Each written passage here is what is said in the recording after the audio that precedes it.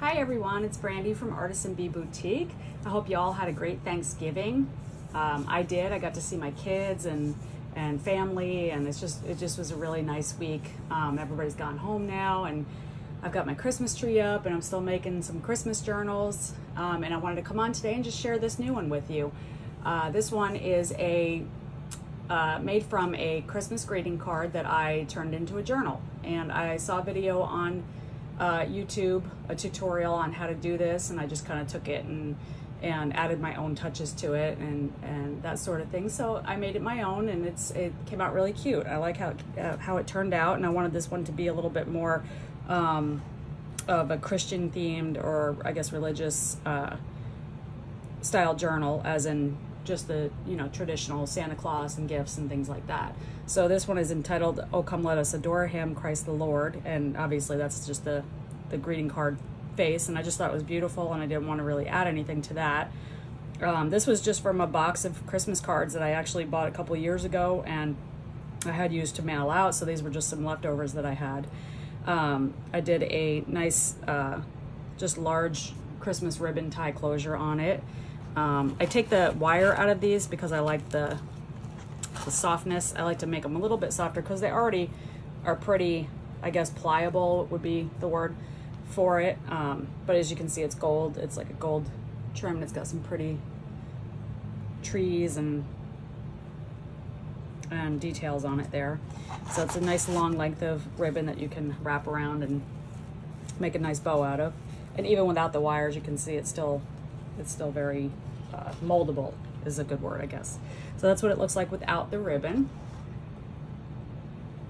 And again, it was just a basic Christmas card. The envelope is also used inside the journal, which you'll see. This one measures 7 long by 5 wide. I'll show you around the outside a little bit. The tutorial that I watched, I'll have to link that underneath for you. Hopefully I'll remember to do that. The tutorial that I watched also showed me how to make a little loop on the side when I did the binding, so that I could add a little tassel to it. So this is what it looks like from the different angles before we open it up and look at the inside. Sewn binding, and you can see here the little tassel and how it's attached. And it's just like an extra little loop here in the spine. And so that's removable. And with the tassel, I just did some different ribbons, different color ribbons, yarn, twine, baker's twine, and then there's some little beads on there, and some jingle bells, and a little bulb pin with a candy cane charm on it. And then the measure's just about the length of the journal, so about 7 inches long. And again, removable, so that's nice, so you don't have to keep it on there when you're writing in your journal. And the card had a nice texture to it. It's shiny, but it's got like a woven texture almost, I guess. I don't really know how to describe that, but I don't know if you can see it. The light's kind of reflecting off of it, but. And then the back has a little pocket with a couple of tags in it for journaling.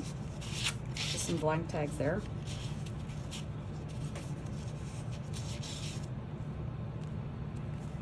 And so let's take a look inside. So on the front cover, this was the inside of the card. I just added some pattern scrapbooking paper. This was a piece of another greeting card that I cut off and made a belly band for your tags. And then the tags are just some offcuts. This is just a nice little piece that you can use, a piece of cardstock that you can use in the journal somewhere. And all of these are cut from cardstock, scrapbook paper. This one is double-sided, and you can open it, so you have all kinds of space inside to write. And those just tuck neatly inside the front cover there. And then this was a piece of the envelope. The envelope was large, obviously enough to fit the card inside. So what I did was I kind of just cut it down and altered it a little bit, but I wanted to have that be utilized in the journal as well. So it just turned it into a little page with a little Tim Holtz die cut there. And I've got the first page, the tracing paper that I like to put that just kind of begins the journal, see through, and I like that effect. And then this journal, I really left this one quite open for you to be able to make it your own and just add your own touches to it, your own writing, lots of the scrapbook page. So all of this stuff is like attached with clips, so you can pull it out. So there's some scrap papers in here that you can use to decorate with, and they're just clipped into your scrapbook pages. So you can put your photos on there. And this tag is another one of those opening tags, so I just draped it over both sides. So there's lots of blank pages in here for you to write on, to put photos on, memorabilia, just to add your own touches too.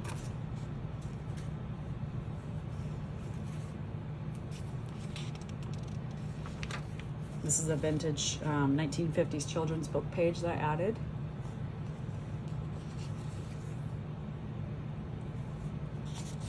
Lots of writing paper, lots of pretty scrapbook paper.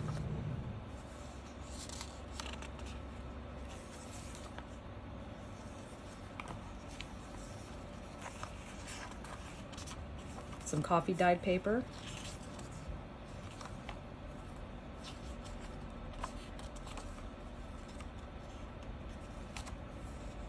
I like to include just all different types of writing pages in the journals for you so that you have just a nice variety to write on. There's some vintage hymnal page there, some more scrap paper. And again, these are all clipped in, so you can move them around as you wish, make it your own. Lined on one side and graph on the other. Some more coffee dyed paper in the center.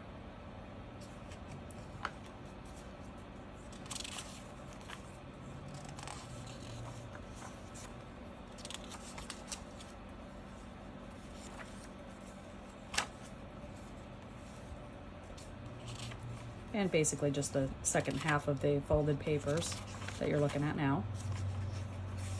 So as you can see, plenty of journaling space, plenty of places for you to add your own elements and touches, your own creativity. You can add tuck spots and pockets and belly bands and all kinds of fun stuff. And this is the other part of that vintage book page there.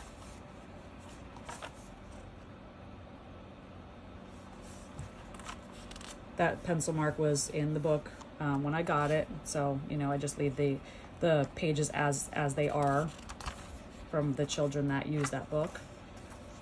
The marks that come with it. Pre-loved. This is another foldable tag that you can add to your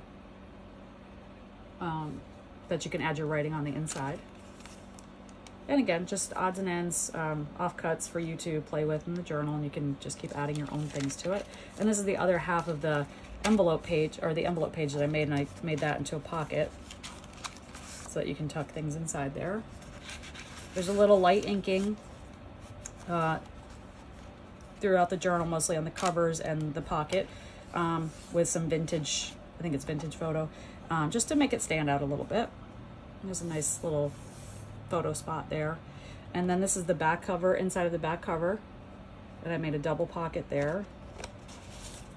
And that was the sentiment on the original card there, and then this was a sentiment from the other card that I cut apart. So that just kind of formed a double pocket, and that was the picture on that card right there. So that actually fits nicely inside there. And obviously you can move these around or add your own as you wish. That one's a nice opening one that you can write in. And that's the last page. And again, the pocket on the back. And that's it. That's our cute little altered Christmas card journal. This one will be available in my Mercari shop soon. I've already taken the pictures, and it should be available by the end of the day today. I will link it below once I have it listed, so that you can just click on it and find it nice and easy.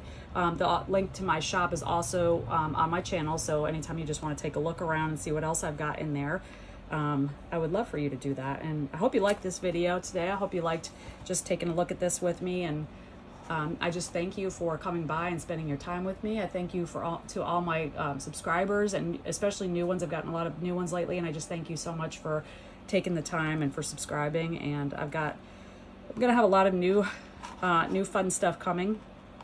And I'm just going to keep working through Christmas to bring you new and exciting little pretties.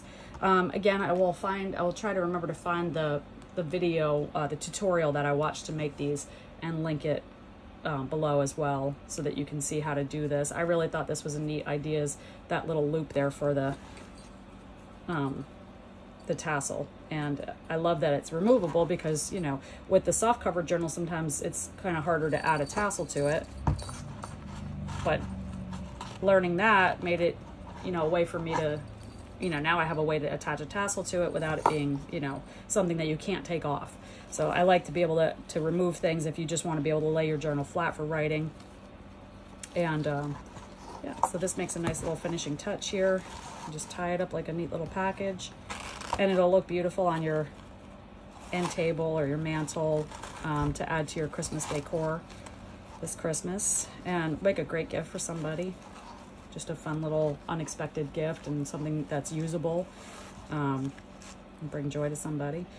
But again, thank you so much for watching. Thank you so much for your time and for subscribing, and ring the bell if you want to be notified of, you know, my upcoming videos when I post something new. This can definitely be neater. It was neater when I first did it.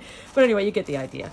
That's the finished product. So this will be available again for purchase in my Mercari shop. I will link it below as soon as I have it live, the listing live, and I will try to remember to link the tutorial that I found to make the Christmas card or the greeting card journals. Super easy and just a super fun process, and you can just take that and these tutorials and just run with it. So that's it for today. I hope you enjoyed this. Give it a thumbs up if you did, and if you haven't subscribed yet, please do. I really appreciate each and every one of you, and again, I hope you had a wonderful Thanksgiving and happy holidays. I'll talk to you soon in my next video. Bye now.